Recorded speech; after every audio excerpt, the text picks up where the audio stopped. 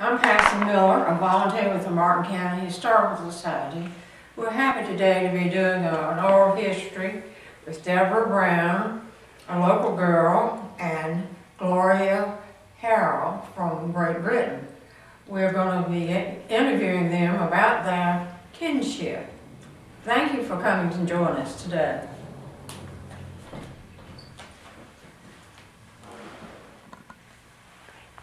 Hello, Joyce, Gloria.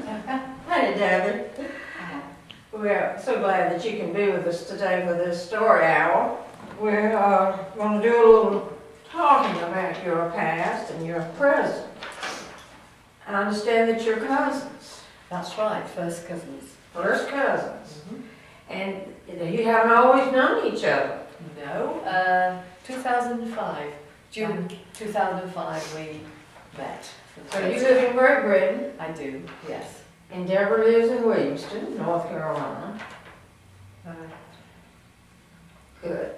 Now, how was it you became aware of one another? How did you learn about that you are indeed cousins? Well, I knew that I had an American father, and I understood that he'd actually been killed in the war, World War II. I was born in 1944, and I didn't understand why I didn't have any grandparents in America when I used to ask about it. So I gave up. I got the impression from my grandmother, because my mother used to get very upset when I asked her about it, got the impression from my grandmother that the family didn't actually want to know of the English wife and daughter. So I left it alone, because I thought if they don't want to know me, I don't want to know them. So it never left you alone? That's right. So I didn't do anything at all about it until, and of course over the years you do think about where you came from, and my sons always used to ask about the background, our background. And so one day my husband said, look, I'll take you to America because we need to find out, and I'm sure there's going to be a cousin somewhere who will talk to you, especially even if it's just about the medical history. I'm sure we'll find a cousin who may be able to talk to you. So the first... Excuse me. Sorry, yes? Let me find out from Debbie a little bit about your interest in your family tree. Well, my mother is Gloria Griffin. She's actually, Gloria is my mother's namesake. Mom had 9 living children. There was one stillborn, Granny and Jim and Patty Griffin. They were farmers, and they lived on the Prison Camp Road. That's where they had all of their children in the old home place. But Mom grew up in Jamesville, and she married my father, who's from Williamston. But we had a lot. There was about 26 first cousins, including Gloria. But we didn't know about her. I mean, I knew about Uncle Willis serving in the D-Day, and that he was wounded at D-Day. His name is... My Uncle Willis, her father. His name is... James Willis Griffin. James Willis Griffin. Right. Is your connection. Right, that's my mother. My mom was 9 years old when she was born, but she didn't know about her, of course. But Uncle Willis was mom's next to the baby in the family, and evidently a particular favorite of Uncle Willis. And when he was overseas, we didn't know about this. We just knew that he was over there and he fought over there. And of course, when Uncle Willis came back home, he did marry later. He had a daughter, Darlene, whom I met once. Then he disappeared. Now, Gloria, tell me about your at-home experience in this Well, I the decided, knowledge of the family. and I joined Ancestry.com, and I tried to find the Griffins, because I was the only Griffin that I ever knew of in England. It's not a common name over there, so I thought it would be a piece of cake just to look down for Griffins in South Carolina, because I thought it was actually South Carolina. And then I realised when I started to look on the Social Security Index, there were hundreds of thousands of Griffins. And so I wrote then to the American Army, and I asked if I could have my father's record, because I knew you could do this. And so I filled in the form online, and they said it would take approximately 6 months because of the 1973 fire in the St. Louis archives. But at the same time, I had actually put a message out on a message board on the Griffin forum asking if they had any information about this James Willis Griffin and his last few weeks in this country. And another lady, a historian from the South, got in touch with me and said, because she'd asked for help on locating, on information about 2 military hospitals. Well, my mother met my father in Tavistock, Devon, which is where they were practicing for the D-Day landings on Slapton Sands. And he was wounded and taken to Salisbury Hospital. And she was talking about the 2 places, Tavistock and Salisbury. And she had, I saw her message as well. And so she said, look, I haven't had anybody reply. I said, could you give me any information? She said, no. But you give me your information about your father and I'll try. I've got a contact in St. Louis in the archives. And the very next day, there was an email which came through. My husband shouted me down. I opened the email, and it said, could this be your father? James Willis Griffin, and I hadn't told her his birthday, but it said died 29th of September 2000. And I knew it was my father because I had seen on one of the lists that there was a J.W. Griffin with my father's birthday in Indianapolis, who died 29th of September 2000. And I'd said, oh, look at that, there's a man there with the same birthday and the same initials as my father. Tell me about your home environment and how they reacted to your ancestry along the Griffin line. My English family, you mean?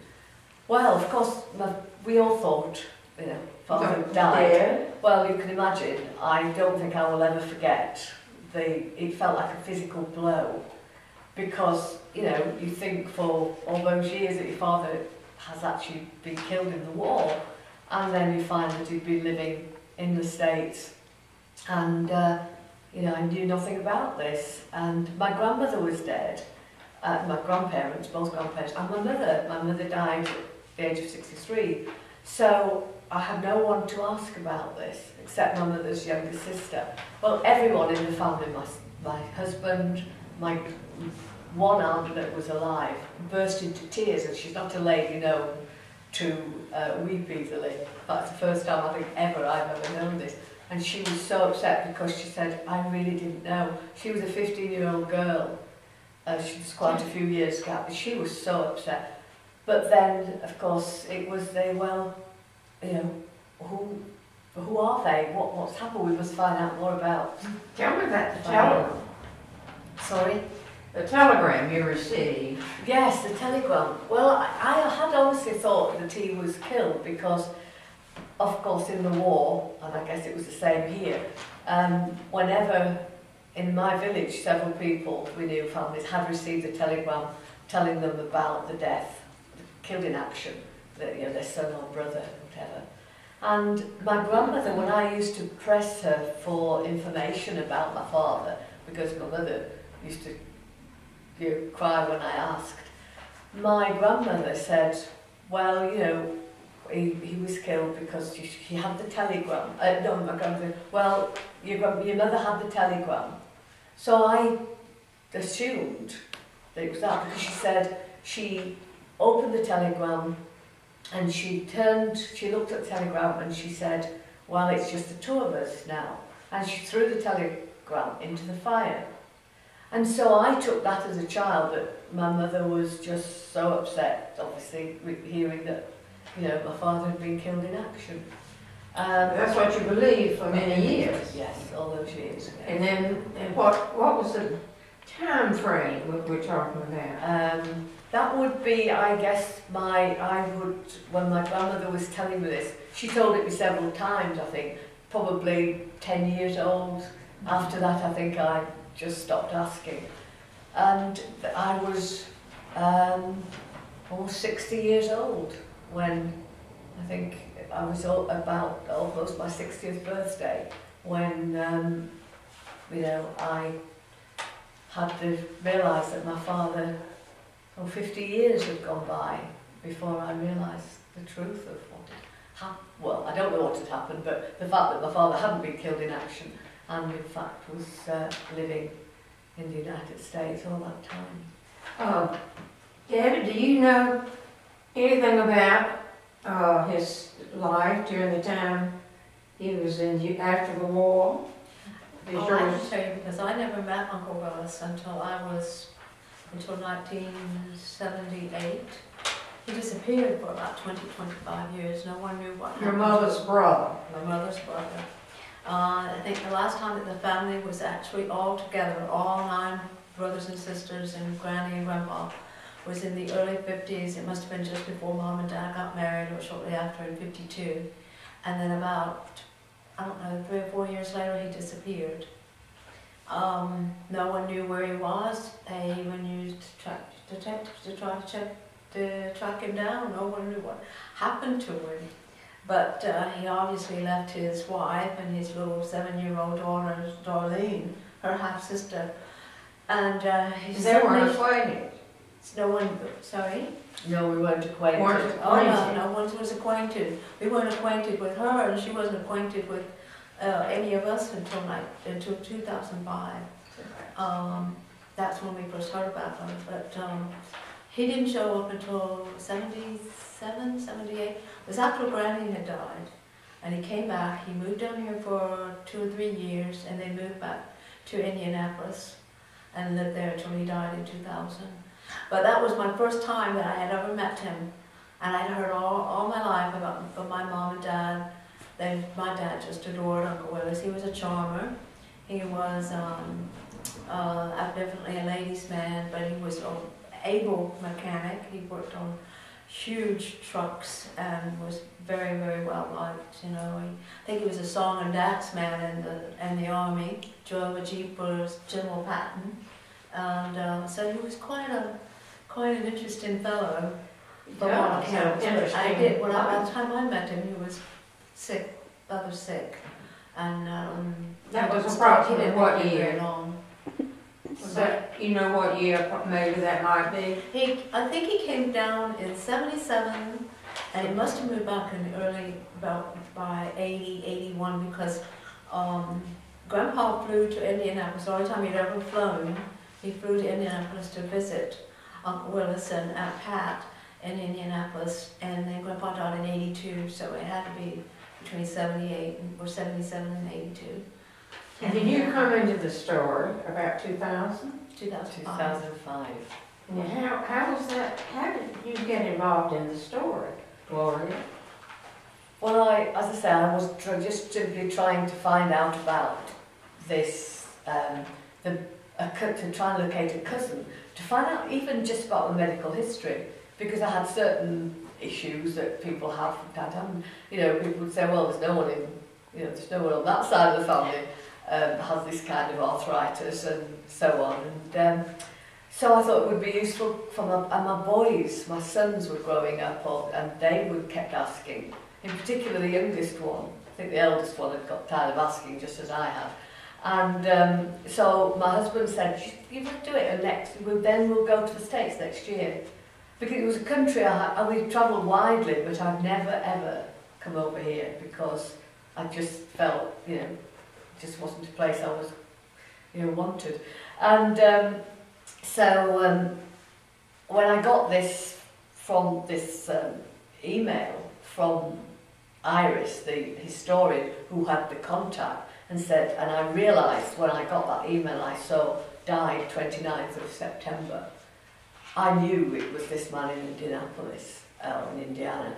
And so I then I looked on the register, and I then sent to the state of Indiana for his death certificate, because I was also still thinking this was South Carolina, where he was born. And I got the death certificate and found I got it within 5 days. FedEx was fantastic. And of course, on there, I got my grandfather's name, James Thomas Griffin, and my grandmother, Patty Elizabeth Mizell. And I realised it was North Carolina. So I went on the census, but I really couldn't read the census very well. It must have been, would it have been the 19, I can't remember which census, but there were only 7, there weren't all the children on that one. I can't remember now. And I could see that there was one name which was very unusual, which looked like, as I went over it several times, Eggerfer Lee. And it was a girl, and I couldn't understand that. And then I tried to see if I could find Ernest. I knew Ernest Griffin, and I found that he was dead. He died in 1999. So I wasn't getting very far trying, because there were girls. I knew it was difficult to know what the girls' names were to be, because they weren't married at the time. So my husband said, just for interest, put in Patty Elizabeth Mizell and see if you get anything up. And immediately there was a record thing came up that said, there's a family tree on RootsWeb, which I understand was incorporated into Ancestry. And they kept the record. So when I went on to RootsWeb and found these names typed out, because my cousin Beverly in Culpeper had actually started to put the family tree on, hadn't finished it, so only found 3 or 4 of the names. But I found that her mother's name was actually Azephyr. And Beverly's mother, and the one that I had been looking at, which looked like Eggerfer Lee, and I thought, well, Azephyr is a very unusual name, and I had a surname, because the surname was Moore. So I thought, I will just put this in to see if I can get anybody out of the telephone directory, and put it in, and it showed an Azephyr Lee Moore of Ohio. So I thought, well, that must be the only one that, it's such an unusual name. And at that point, I was, I wanted to ring, and yet I didn't dare, because I thought, it was that, what if they say, we really don't want anything to do with you? And so my friend, who actually is a historian, she said, you're not going to ring then, I'm going to ring on your behalf, because I know you will put the phone down, so I'm going to do it. And of course she said, she's an Irish lady, very determined, and she ran ready to do battle with these Griffins who didn't want to know me. And of course my aunt at that time had gone into a nursing home with dementia, but of course it was her son's address. So she spoke to my aunt's daughter-in-law, and she said, well, my husband's at work, I don't think we have any connection with her family in England, because she said she was doing some research, thought there might be a connection. She said, but I'll give you his work number.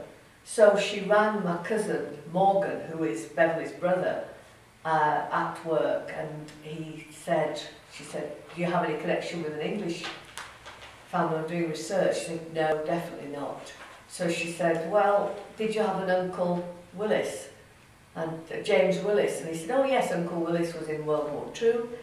So he said, come on, what's all this about? So she said, well, the research is for Willis Griffin's daughter. At which he said, what? Can I speak to her? We don't know anything about this. So she rang me back and said, and of course I thought I hadn't got an Aunt Gloria that I was named after. I'd always been told, because on this incomplete family tree there were only the 4 or 5 children, the first few. She said, and she ran back, she was so excited, you've got more aunts, you've got 5 living aunts over here. She said, and you have got an Aunt Gloria, and you have got an Aunt Judy, and you've got, she started to tell, and your cousin wants to speak to you. So of course I rang him then, and he said, what on earth, why did you wait until now? So I told him the story. He said, we didn't know anything about you. And, you know, Uncle Willis was, you know, a dark horse. One could say the black sheep of the family, I don't know, but certainly, I don't think he was engaged in criminal activity, but he was obviously a dark horse.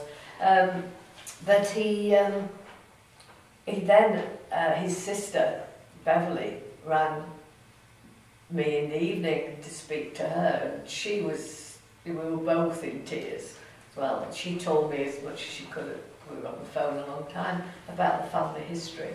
And my cousin Morgan had said, well, you know, there's a family reunion in 2 weeks' time. And At Beverly's house. at Deborah's house, he said, we're going to have a reunion down in Williamston. And Beverly, of course, told me this, and so she was telling me, so I was going to ring her later, and then, of course, perhaps Deborah could tell you, because, of course, so Morgan and Beverly knew, but no one else did down here. None of my aunts knew at that point. So I think Beverly actually rang Deborah then. Yes, And the world should get in touch with all those relatives for your reunion. Well, what happened was, when Beverly called me, she said, we have a cousin in England. Of course, I've been an Anglophile since I was 10 years old, and I always went, well, knowing Beverly was doing genealogy, I thought, yeah, probably 5th or 6th cousin. And when I said, oh, we do. She said, yes. She said, she's Uncle Willis's daughter. And I said, huh? And she said, yeah. She said, and she's named after your mother. And I went, what? And then we got cut off. Her phone died. So then I called Larry, her husband, at his house. He said, I already have her email for you, so you can email her yourself. And that's exactly what I did, and told her, you know, I wanted her to come to the reunion, that we were having a reunion on June 11th, 2005. And so when I don't know, I think you were just I was actually in Sweden. I was going to Sweden. I think David and I went to Sweden and left. Nathaniel was at home. So in fact, Nathaniel, you know, I contacted my, when I was at work, I was a university lecturer, and obviously June was not a good time for us to have any time off, but I spoke to my boss and said, I just have to. She said, of course you do. So I was going to have 4 days to come to the States. You know, my colleagues were all standing in, were delighted to stand in for me. And so Nathaniel actually made the flight arrangements for me. I went off to holiday in Sweden, came back, and then got on a plane. Nathaniel's your youngest son. He is my youngest And son. your older son is is Richard. Jake. Richard. Who's Jake? Jake is my grandson. Richard has 2 children, Jake and Josh. And So, Josh. yes, so Richard is my eldest, and then Nathaniel is the second. Does Nathaniel have a family? No, he hasn't, and he's actually, it's ironic, all the connections, you know, one follows connections through, families are always surprised by them, but they certainly exist. He's coming to live in Indiana for 3 years in January to come, and he's going to live in Indiana, work in Indiana, because he's a mechanical engineer. Isn't that interesting? Oh my And we had no idea that we didn't know about the father. He became a mechanical engineer, started to work for an American company, Cummins, and he's going up to Indiana, of all the places, to... Have you met Nathaniel? Oh, yes. The first time I met Nathaniel was when they came the following year, in 2006, and we had, at my house, when Gloria came, I emailed everybody, guess who's coming? We got an English cousin coming. Well, we had about 40 or 50 people to come then that year, but the next year we had about 70 or more. And Nathaniel and David, her husband, and Nathaniel's fiancée, Stacy, came. So it was the first time that they had met an American family, and they were, needless to say, a bit overwhelmed with the talkative Griffins. And in fact, there was one point Nathaniel turned, we were all talking, and he turned to, my father was there, and he said, I can see that my mum's a Griffin. I know, because she talks a lot. And the rest of them do too. Did you find some health issues that related to the Griffins? Yes, like the type of arthritis I have. My grandmother had arthritis. My father walked with 2 sticks in his 50s, and my cousin there's 3 of us who've had operations on knees and Aunt Judy. So there's the arthritis, and particularly affecting knees and a skin disorder. It's definitely come. In fact, I've just said to my aunt, well, that's a Griffin. I've inherited a lot from the Griffins. Blame the Griffins for this one. They're musical, talk yes. love to eat. My eldest son is very musical in the Lancashire schools, orchestra and symphonic wind band and the school things. But my grandfather, my father and other members of the family are very musical, and of course Richard plays several instruments. So yeah. I just told Gloria when we were looking at pictures, and of course when we first saw Gloria, I thought she looks like an Alva. No, she looks like Aunt Lady. That's exactly. Then I said, no, she looks like Aunt Frank. And I told Mom the other day, we were talking about another cousin said something about that when I described Gloria to them, she's got a little bit of all the aunts in her. And I looked at Mom and I said, Mom, when I think about all of the cousins, Gloria looks more like the Griffin sisters than all of the cousins put together. She looks very much like Aunt Ola and Aunt Frank and all. So to me, she's very much a Griffin, more so than I am. She's your first cousin. Gloria is your first cousin. No. Sorry, Gloria is my aunt. Is Okay. Deborah's mother. That's what I thought. My father, my aunt, it turned out I was called Gloria Valerie Griffin because that was my aunt's name, except the registrar in England insisted on Valeria because the English were you couldn't call your child unusual names. They had to be approved names, and so he insisted on me being written down as Gloria Valerie Griffin, Valeria Griffin. But I was actually Valerie, and I thought, until I needed my birth certificate, I always wrote Gloria Valerie, V-A-L-R-E-E.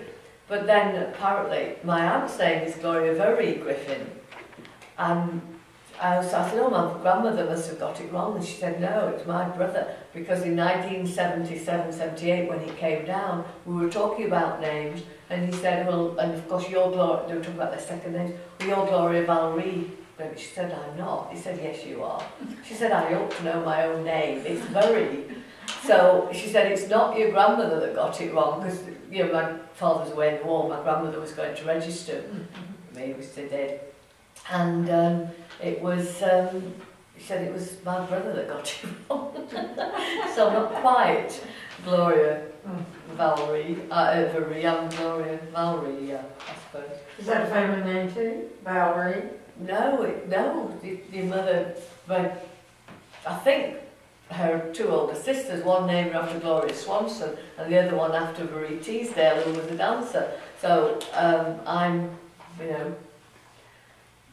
Gloria Swanson and Valerie, is that a family name? No, it was just an accident. That's what my father thought his sister was called.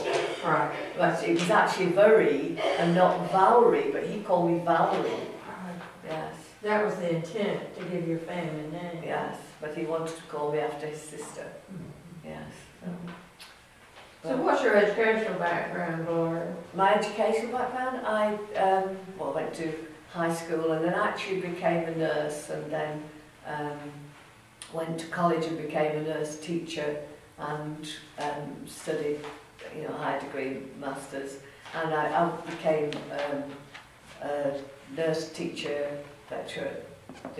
The health service used to have colleges of nursing, and I used to be the assistant director of the North Yorkshire College. And Aunt Zeppeli was a nurse. Yes, he was.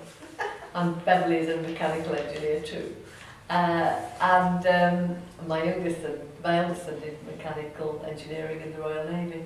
And so I became a lecturer, nurse teacher lecturer, and then ran, as I say, became assistant director of the North Yorkshire College of Nursing. And then when the National Health Service put all their colleges into the universities, because we weren't at that time, 1990s, I worked for the University of York and was assistant director running pre-registration programs at, In nursing. Yeah. What did your husband do, David? Well, he is he's a business advisor for, he was, again, from college, he used to be the head of the School of Computing and Information Technology in Darlington College, but then he became a business advisor for the Regional Development Agency.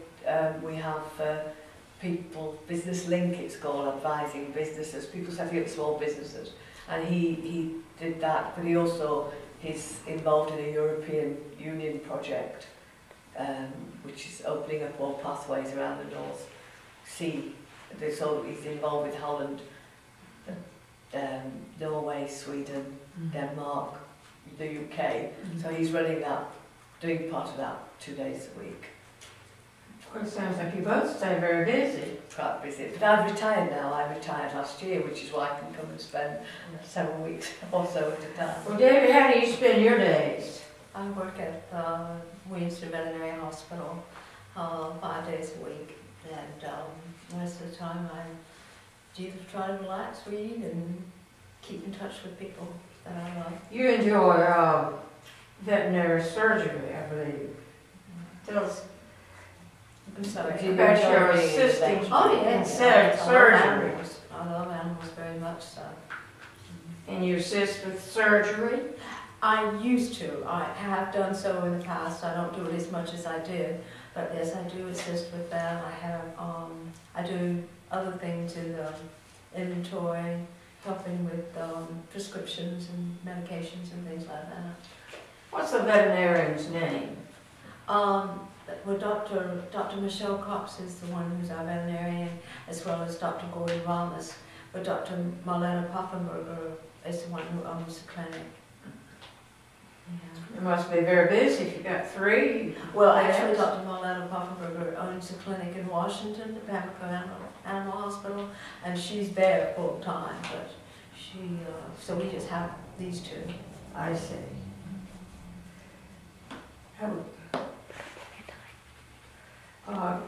Can you think of anything you'd like to do while you're here? Gloria, you'll be going back soon. No, I've actually been to visit, I'm going back soon, so I've been to visit another cousin, Deborah's sister in California, and then Deborah and I went to Memphis for 4 days. And You've already been to California? Yes, for 6 days I went there to visit Sharon. So, and I'm actually the first member, apart from Deborah of course, and first member of the family to have gone across to see Sharon, aren't I? Apart from the visits that you've made. So, Stay on the go. I went there, so that was good. And then I went to stay at Culpeper again with Beverly.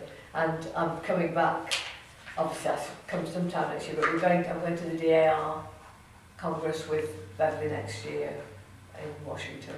Okay. So, When is that? In the summer, I think, isn't it? yes, June, the last week in June. Well, you've really bonded with Beverly and Deborah then. Sorry. You bonded very closely. Oh yes. I mean, I've got some wonderful cousins, and Yeah. I have to say that. It's like a sisterhood. Yes, and I have to say that it was when I came, and within hours of meeting them, it was as though we have known each other all our lives. And of course, my aunts, unfortunately, 2 aunts have died since I came into the family, and one aunt we went to see last week is in a nursing home and doesn't remember very much at the moment, I'm sorry to say.